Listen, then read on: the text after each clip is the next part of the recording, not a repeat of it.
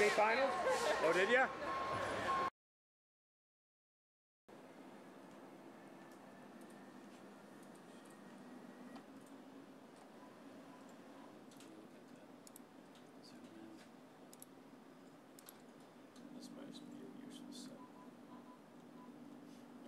So basically these little triangles down here, yes, that's normal. Okay. This is where we're at right yeah, he's been pop up storm tools.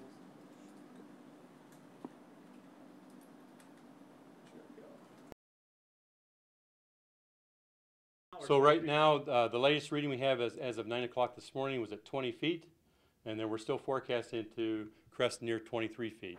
These are unprecedented levels. So if you look in the history books, back in 1904, the river reached up to about 19 and a half feet, and we have not, in current lifetime, seen record levels up to 23 feet. My home was impacted as well, so while I'm at work, we have to deal with issues of flooding as well at home, so that makes it pretty stressful.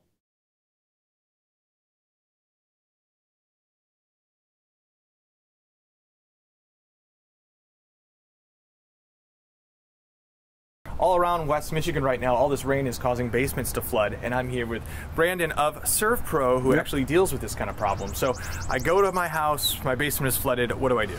Well, you want to try to get to what the source was first, and that's usually in this case going to be a sub pump, and try to get that either running again, or if it has failed, you want to try to get it replaced to try to stop that water to keep coming into the house. Next thing to do would probably be to get your furniture up on blocks, anything that's valuable, paper goods, stuff like that out of the water so it doesn't either stain the carpet or ruin the goods themselves. And then definitely want to get extraction taken care of. As much water you can physically remove as possible is going to be better off. Okay, so how do I actually physically remove water from a basement? Well, shop vac's one way to do it. If you get the sub pump going again and it's a concrete area, you can squeegee the water towards the sub pump, or you can call a professional out to do it if it's something you can't handle yourself.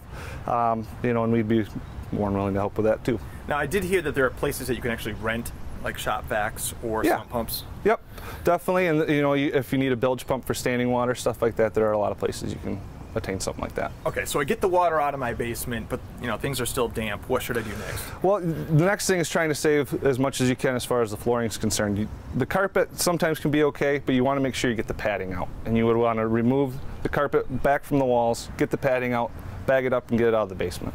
Well, that's some quick tips on what to do if you have a wet basement.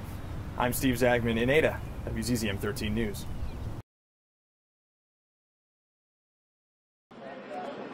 That massive search for the terror suspect is evident everywhere. Watertown and communities in and around Boston are on lockdown. No cars are being allowed on the roads. We're asking people to shelter in place, in other words, to stay indoors with their doors locked and not to open the door.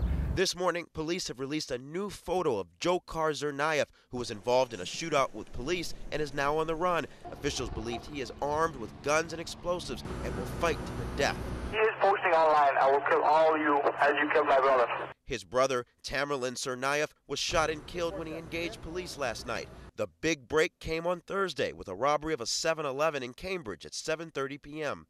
A surveillance camera inside the store captured the image that matched the man identified hours earlier as suspect number 2. A short time later, police say the brothers ambushed a police officer on the MIT campus, killing him.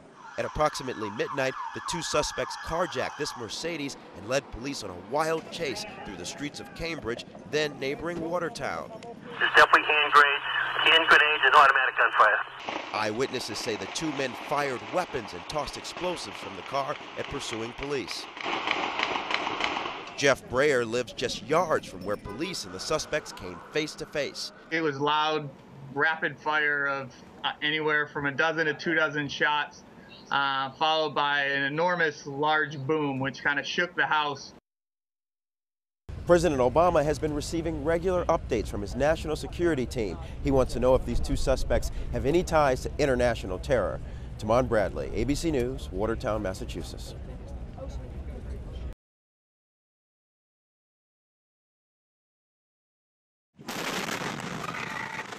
Oh, you okay? You okay? I can't hear.